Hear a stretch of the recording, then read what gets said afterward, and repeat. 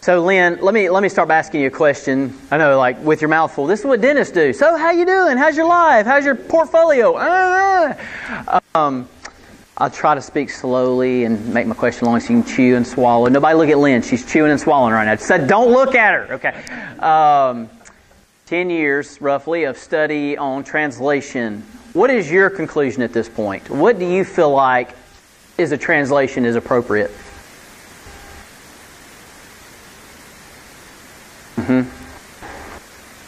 Based on your study, what conclusion have you come to is the translation you trust, that you feel like is safe for your family? I'm just asking. This is just totally off the cuff, off the record, although we are recording. Yeah.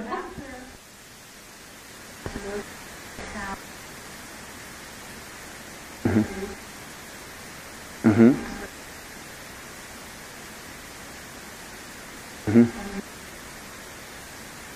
Mm-hmm. Mm-hmm.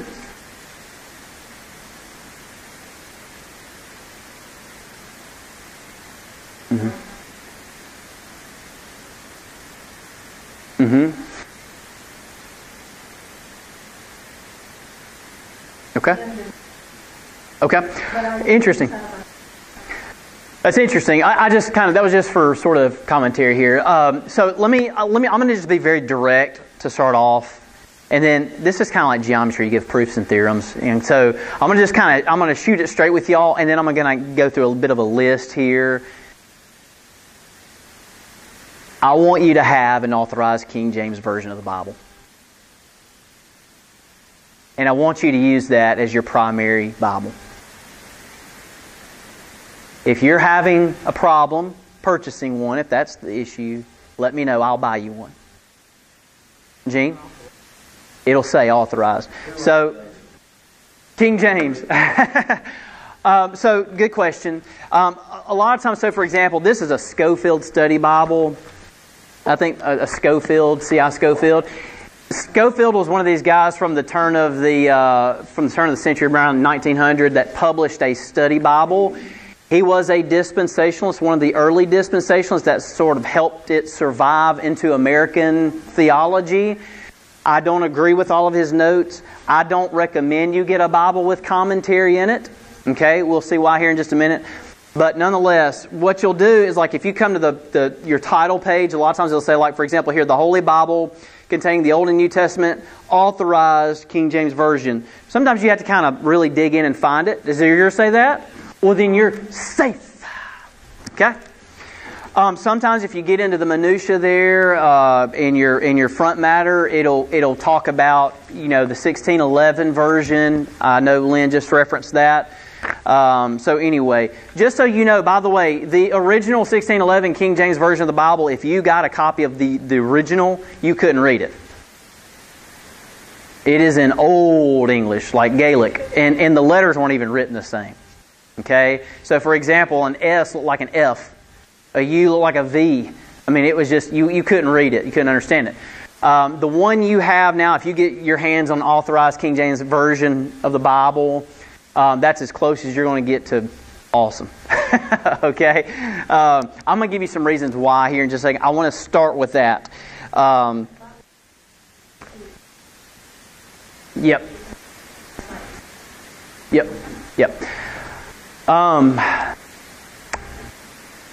The other helpful resource, this is just a little side note. Again, this is off the topic a little bit. A couple great resources, if you're not familiar with them yet, if you're comfortable using the internet, you can use a site called blueletterbible.org. Blue Letter Bible, all one word, no spaces, blueletterbible.org. O-R-G. I just showed Renee that. It's an excellent resource. Okay. They have an app. I actually like using the site better than the app because sometimes the functionality on the app, it'll crash on you and it gets funky. And if you're on a computer, just so you know, if you ever copy and paste one of the passages from Blue Letter Bible into a document, anytime you copy and paste, it also will automatically copy and paste all your footnotes and references into your new document. I don't know if y'all knew that. And so that way it's actually an active link even in like a Word document. Side note. The other is Webster's 1828 Dictionary. If you can buy one and have a physical copy, the power will never go out on it. Okay? Wind, lightning, and rain will not cause it to blink out. The reason, I know Truman's got one, the reason why Webster's dictionary, not Merriam-Webster, that's garbage. Webster's dictionary, 1828, the reason why that's significant is because Webster, an Englishman, used the Bible to create his definitions for words. And so not only will he have a definition for a word, but he will generally follow that with a scripture that helped him derive that meaning. That's also important because it helps you get into the mind of the early English reader of the King James. You can also, I believe it's the Oxford, I'll have to look this up, Oxford Dictionary, but anyway, it's really important, but you can get that free online and stuff. So just some helpful resources to you. But I recommend an authorized version of the King James Bible.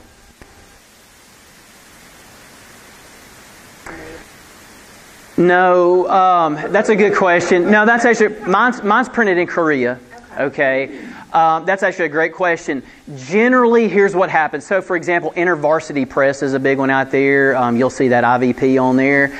InterVarsity Press, I'm really cautious about, and this is why I don't want you to get one with a commentary. Let's say you get one from InterVarsity Press. It's going to have a lot of front matter on there, and then it'll also have like a plan of salvation, and it'll have a lot of back matter and concordances, and their commentary in it, and their commentary is garbage.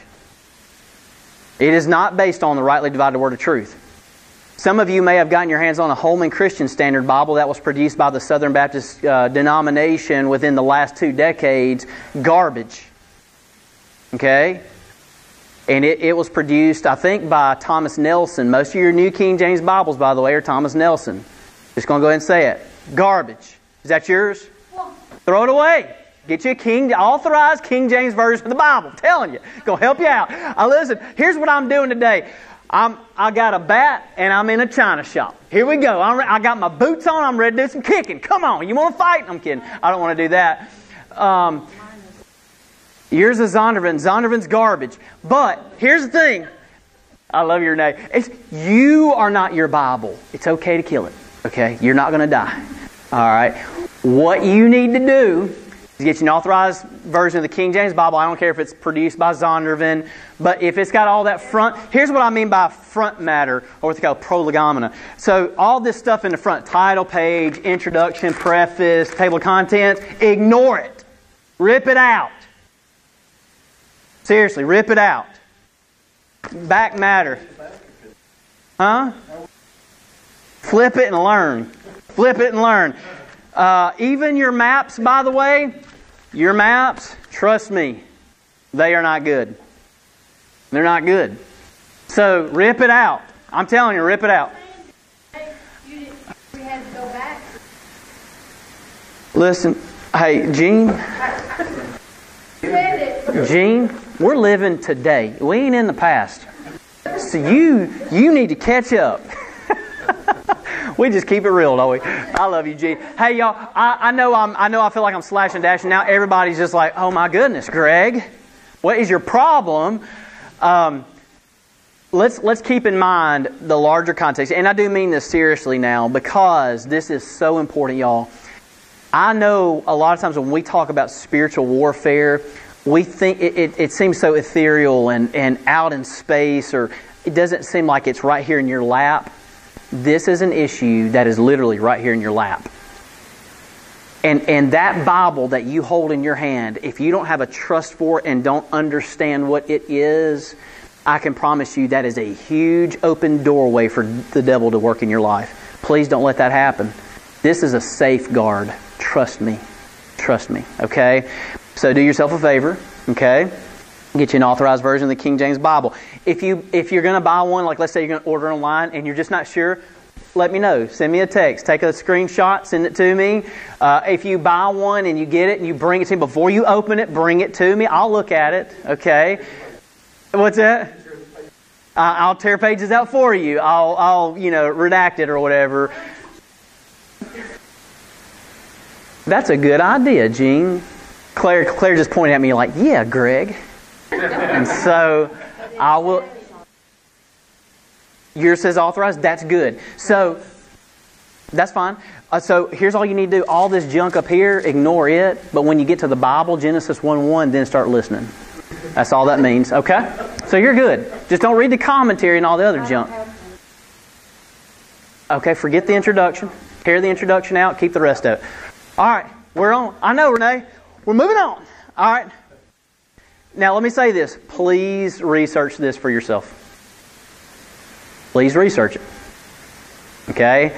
Because I can promise you, Lynn, you might could affirm this, but I could honestly, I mean, I don't have this all in my head right now, but I promise you, I could stand up here and we could have a daily lesson and we could go for a solid year just on translation.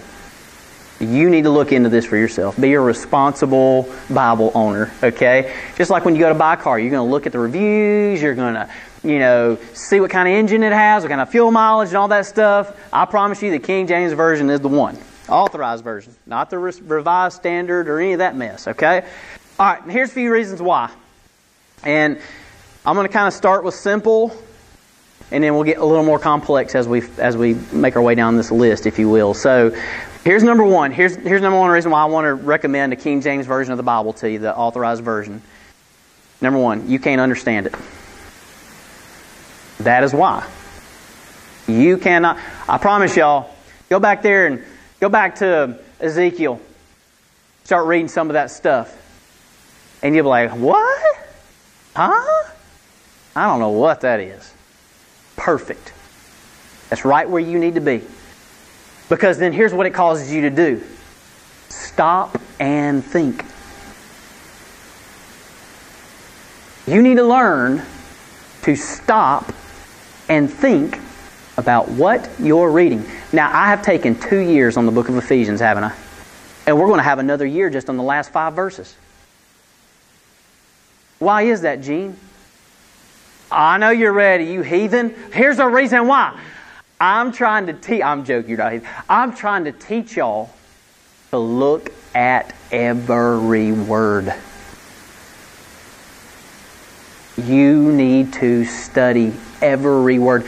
God did not waste His breath on one single syllable. Not one of them's misplaced. It's worth our attention. Now, just so you don't hear it from me, go to 1 Timothy chapter 4.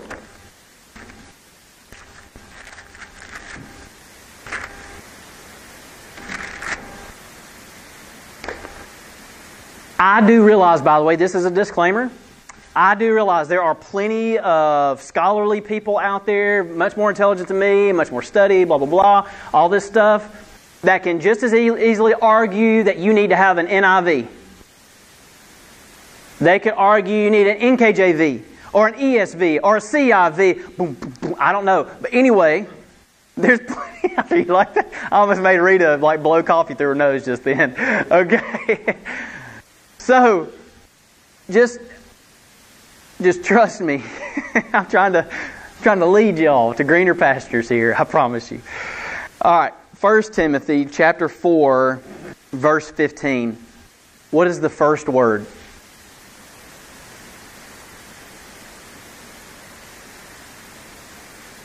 Huh? You got the wrong passage then. Are you in first? Okay, and what is the first word of verse 14?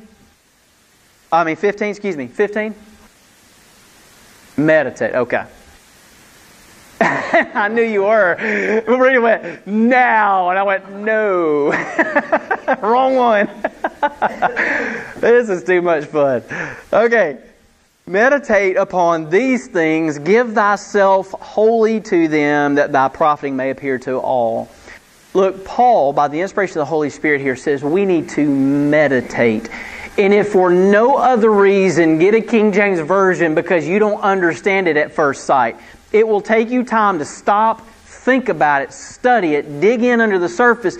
And as you do that, what you'll find yourself doing is meditating upon the thing. And you know what else you'll find? You'll learn it. You'll memorize it. I promise you. And so, meditate. This is such an important thing. I think it's such a simple reason that all these scholarly ivory tower people tend to overlook. But I actually want you to be a Bible student. Okay? That's important. Really important. So, see, simple. Simple reason. Here's the second one. You ready for this? It's funny because in the first point I tell you it's actually more complicated. It's a harder translation to understand. But here's point number 2. It's actually a simpler and more precise translation. It's actually simpler. If you just have a few keys. Okay, now I've given y'all this key before. You may not have remembered it. But here's a huge, important key. The King James translation, this is why I would dump the New King James translation. This is one of the reasons why. Because the New King James takes out the thee, the thou, the ye, and the you. Okay? Here's why that's significant. You as an English reader, when you are reading you, for example, the word you, Y-O-U, okay? You all do not know whether it's singular or plural. The King James helps you with singular or plural. If it's singular, it'll be thee and thou. If it's plural, it will be ye or you. Every time. These other translations completely blind you from that. They make it all you and y'all. But the King James actually makes it simpler and more precise. Now, I'll tell you why that's a big deal. Because eventually it's going to catch up with you in your reading of the Scripture. And when you do see it, it's like a whole new world. I mean, it's awesome. You're going to see so much more definition and color and dynamic. So, for example, turn with me to 1 Corinthians chapter 3. 1 Corinthians chapter 3.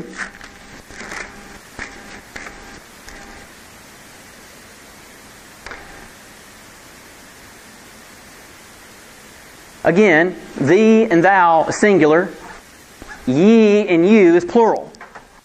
Okay? Now watch this. This is so often overlooked, but it has huge significance for the interpretation of this passage, in my opinion. So let's look at it. 1 Corinthians chapter 3, come on down to verse 16. And the Apostle Paul says this, know ye not that ye are the temple of God. Okay, I just gave you a key and I told you ye and you is always plural. Plural. Okay? That means not just one, but more than one. Okay? So in verse 16 he says, know ye, or y'all, know y'all not that y'all, you collection of people, not just one individual, but you collection of people are the temple of God, and that the Spirit of God dwelleth in what?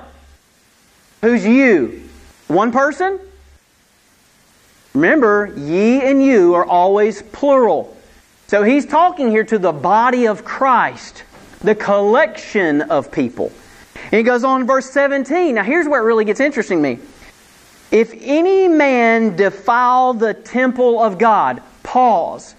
Is Paul here then telling us that if a single individual does some harm to his body, his temple, that he's got a problem? He's not saying that, is he? Because he's talking about the plural temple of God, the body of Christ. And he says in verse 70, if any man defile the temple of God, him shall God destroy, for the temple of God is holy, which temple ye, y'all are. In context, now this is beautiful to me. If you missed a singular plural thing because you have some new translation that totally takes out the ye and the you, well then here's the point you're going to miss. When Paul talks back there in verses 12 all the way down to 13 and 14, he's talking about those things that will survive at the judgment and be rewarded. And in context, what he's saying is those things which help to build up the body of Christ, those are gold, silver, and precious stones. Because they're built upon the foundation the Apostle Paul said is the master builder. But if you do things that mess up the body of Christ, what does the Scripture say there in verse 17? Your life is going to be in shambles. It's going to be destroyed. Do you see how that little thing really brings clarity to the doctrine that Paul is trying to present? He's not talking about individuals defiling their body. He's talking about the body of Christ, the church today. And so, in my opinion, and that's just one of thousands of examples we could look. That was just the first one that kind of clicked in my mind because that made a huge difference for me. But the King James is actually simpler and brings clarity because it maintains the ye and the thee that so many people, for whatever reason, get tripped up on. Maybe because they haven't been taught the key to that. Just remember, if you say ye or you, it's y'all. Okay? Ye or you is y'all. Ye or you is y'all. Ye or you is y'all. Thee and thou is one. Okay? You with me? That's simple, right? See how simple the King James is? Really simple. All right, here's the third. This is where we start getting a little more into the weeds and technical stuff. But the King James Bible is derived from Jewish-only manuscripts. Now, remember what I told you earlier. We looked at Romans chapter 3, verses 1 to 3, and he says, what advantage then hath the Jew? He says, much in every way. Why?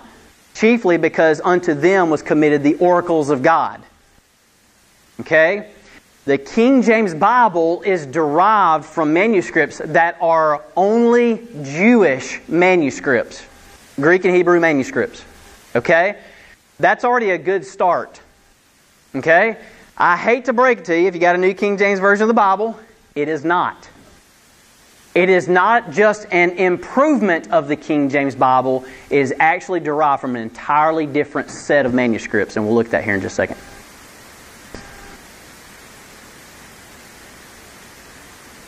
Yep.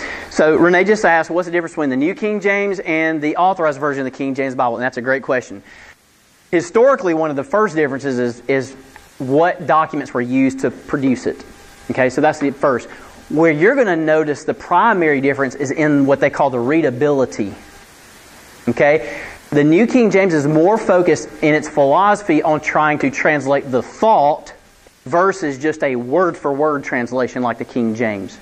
And so what will happen, the committees that produced the New King James, as they came up on some difficult topics, for example, they would derive a translation that reads completely different than the King James. King James is what they call a wooden translation. It's very stern and hard and just word for word, whereas the New King James tends to be more fluent and feels a little more like how we talk. Okay? Another difference you'll see, for example, we just mentioned this. In the New King James, you won't get the ye and the thee and the thou. Okay, they tend to pull that out and smooth it out into more common vernacular and language that we use today. So those are the primary differences you're going to see. And unless you guys get deep in this stuff, like in textual criticism and all that stuff, you're just going to have to trust me, I guess, unless you just really get into it. But just know to me, the most important distinction is where the manuscripts that they're derived from. Okay, so I'll give you an example, and just because I've had this training, okay? So I guess that's why you have to trust me. I don't know.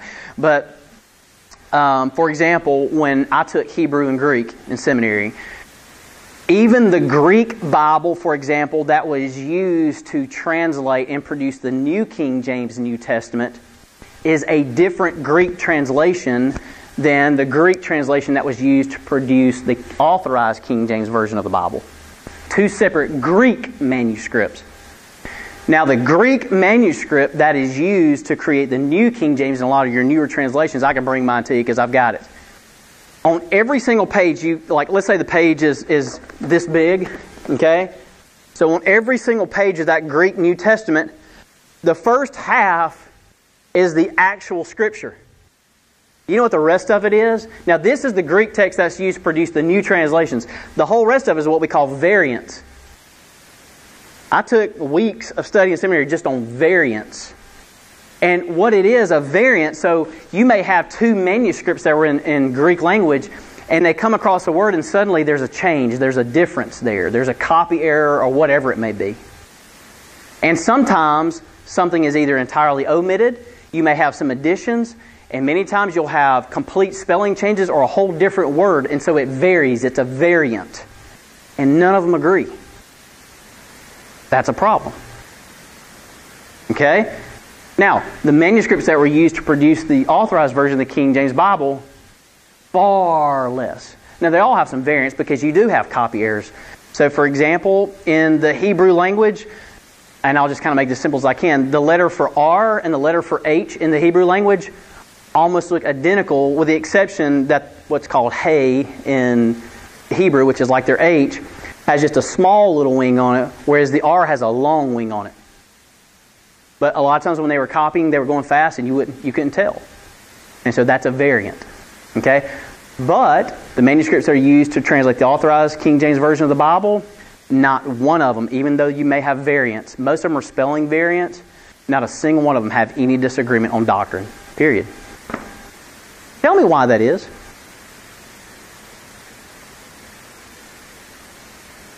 There's no variation in the scripture itself, in the verse itself. It's almost 100% of the time it's just a spelling variant. So, for example, the hey and the rosh, one has a longer wing and one has a short wing. And so when somebody was writing it out and copying it, guess what? They wrote it a little long. Okay, so tell me why that is. Why there's such consistency in one set and not the other. It's a really simple answer, and y'all read it earlier in Psalms 12. God is preserving His Word. That's really important. He's preserving His Word. So,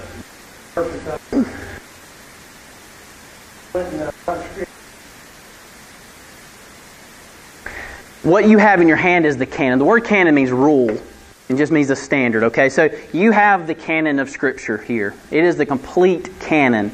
Now, here's the thing. Throughout history, you've had various councils and meeting of the minds. I'll just call it that, okay?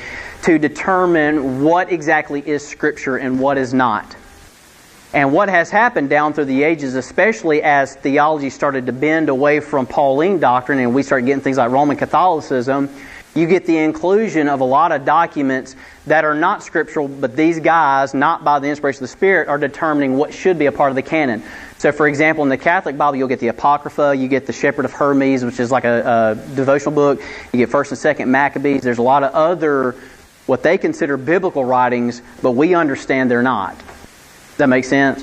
So the canon of Scripture, what you have in your hand is the Bible. That is Scripture. Okay? And that, again, we don't have time to get into this, trust me. But there were lists of rules and regulations for what would determine what was Scripture, what was the breathed Word of God. And I'll be honest with y'all, it's not that mystical. So for example, in seminary, I had to read, there's a Gospel of Mary and there's a Gospel of Thomas. Okay? In the Gospel of Thomas, right as you get down to the end of the Gospel of Thomas, which they call an extra-biblical writing, which means it's outside the Bible, or what you consider to be the canon there. So at the very end of the Gospel of Thomas, there's this passage in there that says, unless a woman literally becomes a man, she can't be saved. So it's wackadoodle stuff. And there's no consistency with the doctrine of the rest of Scripture. You go, where do you get that from? Okay, so there's things like that these guys, these committees, and when they're looking at these things throughout the ages past, when they looked at that, it's actually pretty clear, to be honest with you. And so that's what they're doing. Questions, thoughts? Some of y'all, this is the first time y'all have ever even thought about what Bible you're holding in your hand. You didn't think there was any issue with it, right? It's worth looking into. Very important. All right, Emma. Okay. Mm-hmm. Mm-hmm. They do not. Mm-hmm.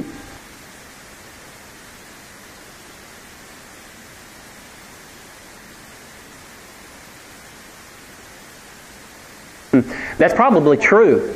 That's true, but that makes sense logically because it all rains down from one individual. You see what I'm saying? I mean, so you could say the same for Presbyterians for the most part. You definitely could say the same for Church of Christ. Mm-hmm.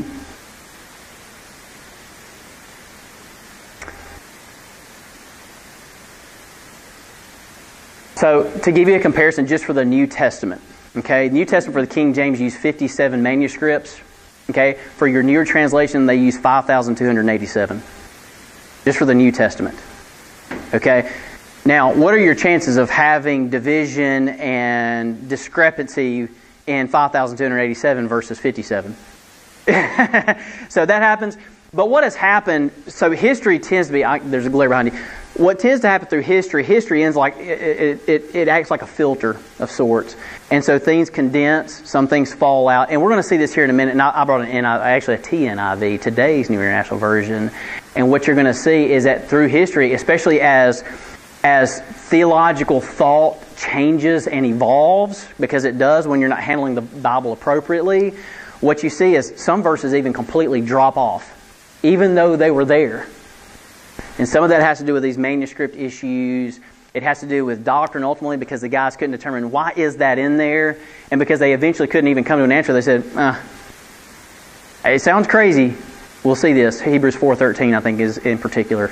We'll see this in a minute. I mean, it's incredible. And it's right in front of your face. This is why I say the Bible that you hold in your hands, you need to trust it. And I would recommend a King James. And look into it. You know, you guys have been studying, continue to do that. But yeah. It tends to follow sort of streams of thought too, and you'll get consistency that way. Here is one thing that I've noticed regarding consistency in doctrine, and this has amazed me. I think I mentioned this to Truman before.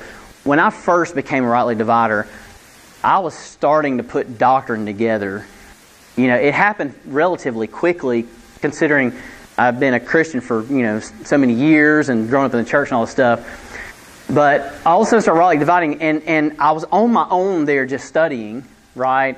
And as I'm studying, I'm seeing, I was like, oh, that's what this means, that's what this means. And I start putting puzzle pieces together. And I'm constructing these big doctrines first in an appropriate way now, because I'm rightly dividing. And then here's what started happening. I started looking around going, I wonder if anybody else even thinks like this. This is amazing to me. And Claire can tell you, I've gotten letters from Oregon, from England, from Canada, from Mexico, from Puerto Rico. I'm not kidding you. From Texas, all over the place. I'm not kidding you. What amazes me, I've never known these people. And when we start having conversations, guess what? We have agreement. And I mean big time agreement. How in the world does that happen?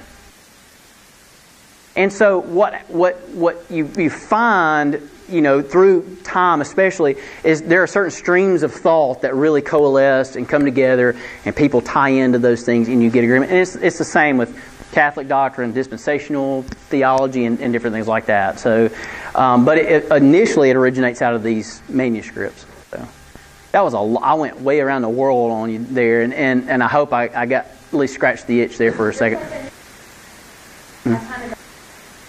Yeah, I like that. That's good. All right, so the King James derived from Jewish manuscripts. Now, there, especially in the Greek manuscripts that are primarily for the New Testament. So we're just going to talk New Testament here for a second. There were two in the early days. So, for example, in like 30 A.D.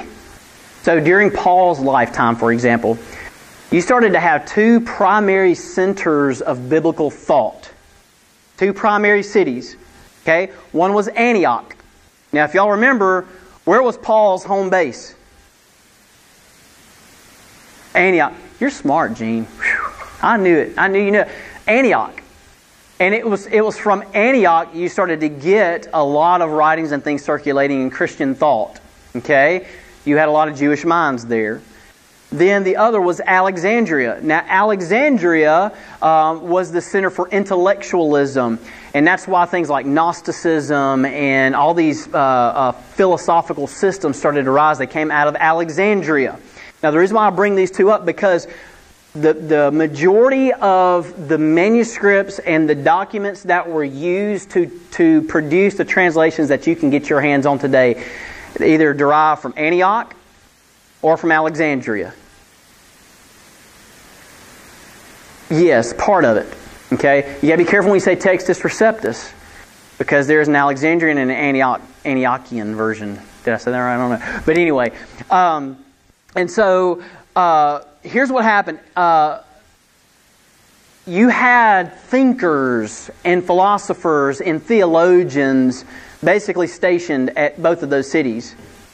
Now, just to kind of cut to the chase here, the King James Bible, if you trace its lineage, finds its way back to Antioch and Jewish manuscripts. Your new translations, guess what? They come from intellectualism. Okay, from Alexandria. And so for example, you guys, if you've done any study, you maybe have come across two guys by the name of Clement and Origen. Okay? And if you get into, for example, the Textus Receptus, you'll see a lot of references in the variants to Clement and Origen. Okay? And that's because they produced Greek texts themselves. Okay? Now, here's why this is important. Alexandria, if you follow the line of thinking, eventually this is where you get the growth of Roman Catholicism. Okay? Not Protestantism. Protestantism, guess where it comes out of? Gene. Antioch. Now, you can't get any more diametrically opposed than Protestantism and Catholicism, can you? I mean, they're completely different, all right? And so, but this Clement guy, for example, he accepted the Apocrypha as Scripture. And so as you find Bibles that are produced through that line, you're going to find that they include the Apocrypha. Okay, we do not recognize the Apocrypha as Scripture. This guy, Origen, are y'all ready for this? The dude did not believe in eternal punishment. Didn't believe in the lake of fire. And the reason he didn't, and this was part of the philosophies of the day, things like Gnosticism and Arianism and all this different stuff, is he allegorized the text. That means he looked at the whole thing like metaphor, and it wasn't literal. It was just kind of this story and illustration. Okay? Well, that's radically different than you and I think. Okay? Now, as you follow the streams of texts and manuscripts that come out of Alexandria, and you eventually trace it down, guess what you get? I hate to say this. You get the New King James Version of the Bible. My wife has one. And so the devil has made it into our household. Cannot believe it. Through my wife! Samuel! I know! But see, ultimately, isn't it supposed to be my responsibility? We're having a book burning. Hey, if y'all want to have a book burning, y'all come to the Willis house today. After baseball practice, we're having a book burning. So, I think it's interesting, though, and when you follow this, and again, I'm not getting too deep in the weeds, the NIV, the ESV, English Standard Version, the Revised Standard Version, the New King James Version, the Holman Christian Standard Bible, the list goes on. The Living Bible, the New Living Bible, the New Living Translation, the Living Translation. There's a lot of alphabet soup there, okay? If it doesn't say KJV or AKJV or something to that effect, get rid of it, okay? Just help yourself out there. So these new translations, eventually what happens, so it comes out of Alexandria. What time have I got? Golly! Alexandria, eventually you get two primary sets of manuscripts. One called the Vaticanitis, I don't know if I'm saying it right, Vatican manuscripts. And then one's the Sinai manuscripts, Sinaiticus manuscripts. You with me? Okay. Now, and you will see these abbreviated, by the way, if you ever look at your Greek Bibles, if you get one, and you look down at all the variants, they have abbreviations for these things. Okay? And so the Vaticanus and the Sinaiticus manuscripts, they originated in Alexandria. Now just these two manuscripts, which account for the majority of the production of the New Testament in newer translations, disagree. Are y'all ready? Disagree with one another in 3,000 different places just in the Gospels.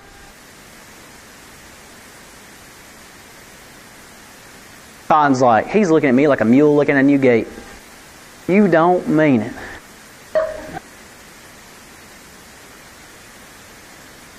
This is bad. This is bad. Okay, so I don't know about you. I don't know about where you want to invest your money.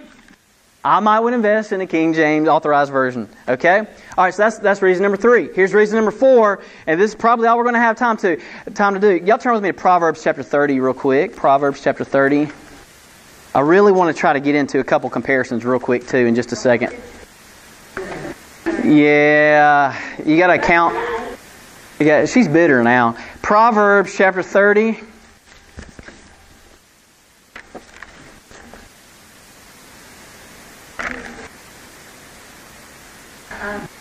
Mine is page 694. The page numbers, by the way, are not inspired, so I can't really help you. It's not going to be consistent. See, there's disagreement.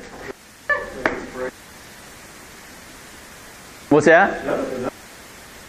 None of the numbers are... Hey, in fact, if you go to the book of Psalms, the heading of each psalm, you know, it's always in italics up there. That's actually verse 1 in the Hebrew Bible. And every single, that is the inspired title on the first part. So if you go to a Hebrew Bible, you look at verse 1, then you try to compare it with verse 1 in your English Bible, you realize, like, these aren't saying anything the same.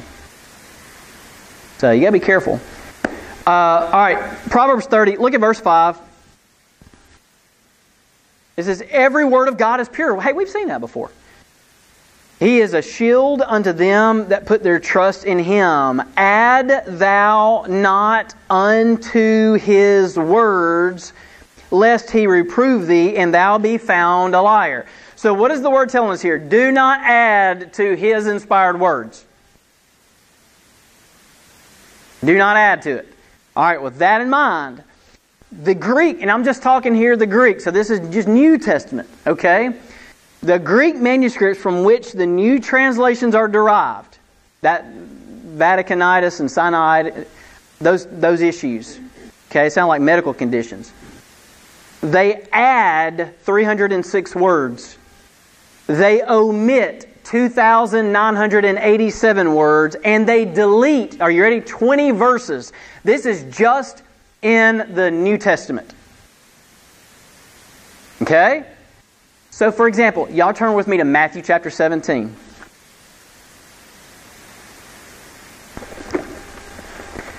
While y'all are doing that in your King James Bible, y'all, by the way, so I bought this Bible way back, and then I gave it to Seth. Can y'all tell? It's about destroyed, Seth. I don't know what you did to this Bible. I know, it just... No, that's not true. Look, he was reading that thing, he was wearing it out. Matthew chapter 17. I can't find it in this old piece of garbage. All right. Somebody read for me Matthew chapter 17, verse 21.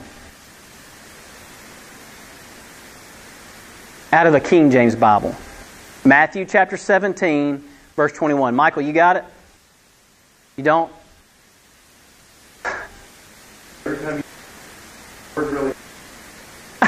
Yeah, you have to redo it. You got it back there? Read it for me. Matthew 17, verse 21.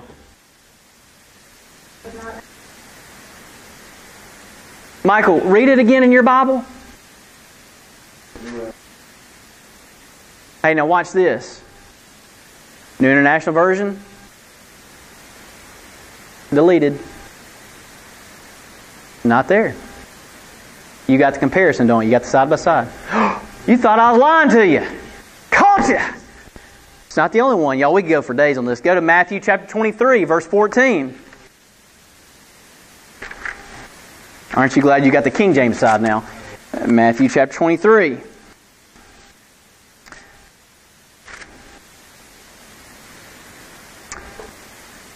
Now, what will happen sometimes, so for example, you can tell the translators kind of get convicted.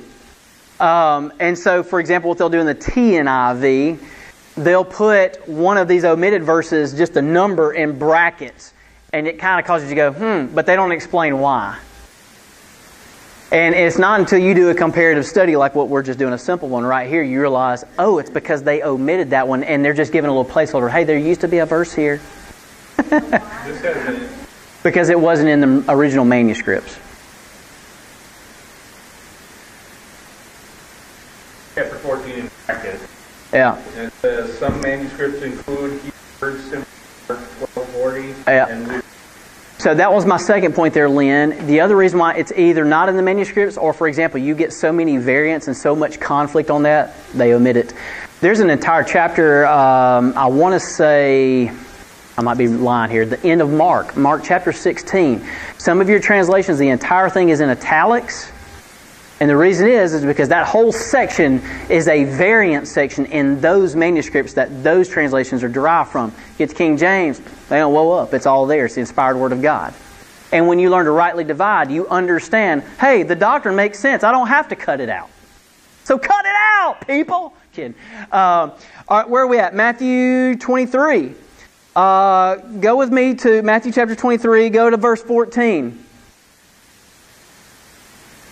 You got it? Read it for me.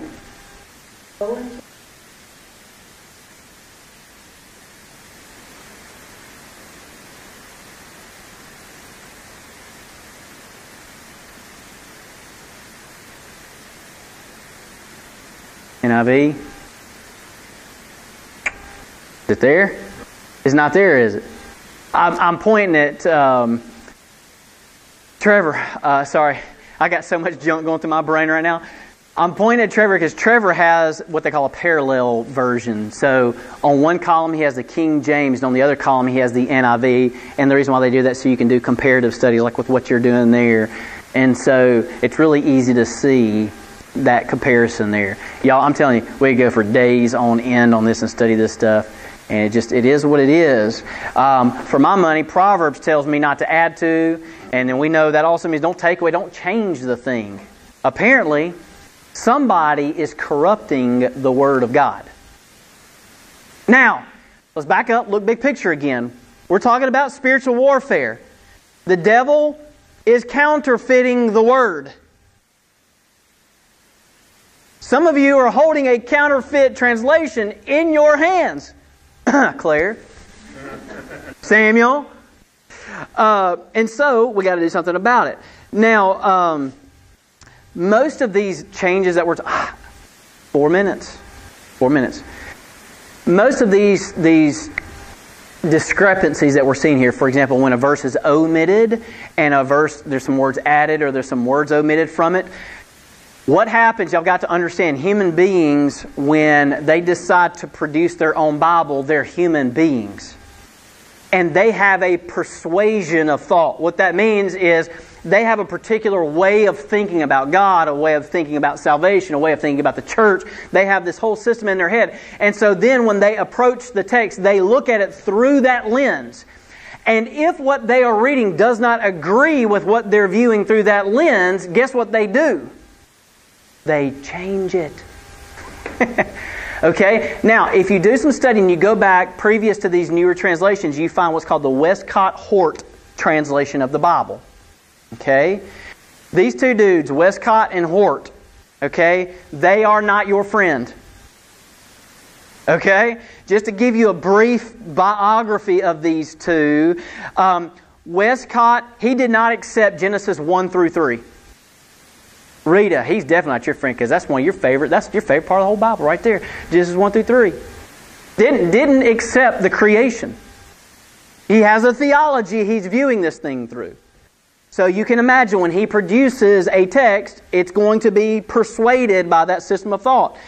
He didn't believe in the bodily resurrection of Christ. Yeah, I want one of those Bibles. No.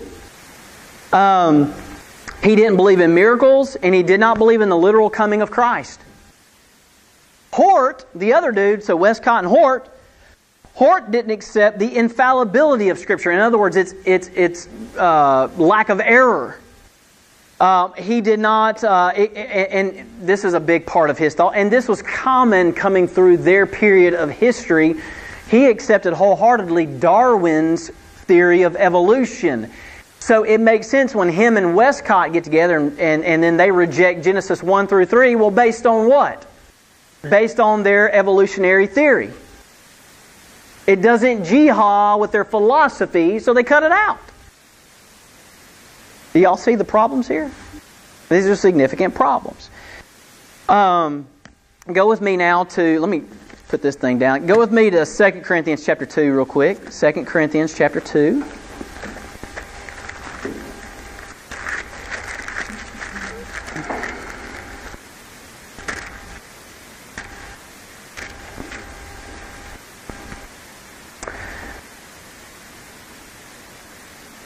Now, again, you got to remember this. In Paul's day, the devil was at play just as much as he is today. It has just gotten such a variety at this point in time, 2,000 years later, but it was certainly the same in Paul's day. Look what he says in 2 Corinthians chapter 2, verse 17. Paul says, for we are not as many which do what? Which corrupt the Word of God. Now, a lot of times we read passages like that and say, oh yeah, that was back then. Caleb, I can't believe you work for Lifeway. You corrupted individual. I'm kidding. Hey, listen. People, I'm totally teasing. Lynn, I'm totally teasing him. Don't be. I know he's your boy. I know. Praise the Lord, right? Okay, so, hey, listen, y'all. I promise you this. Today, right now, there are committees of men that are meeting to produce a new translation of the Bible. I promise you that. Okay? And you know what people are doing when they are doing that? They are corrupting the Word of God. This passage here is just as pertinent to you and I today as it was 2,000 years ago. The same spiritual war that was going on there is going on here right now. And the proof's in the pudding. We've been looking at some of it. Okay?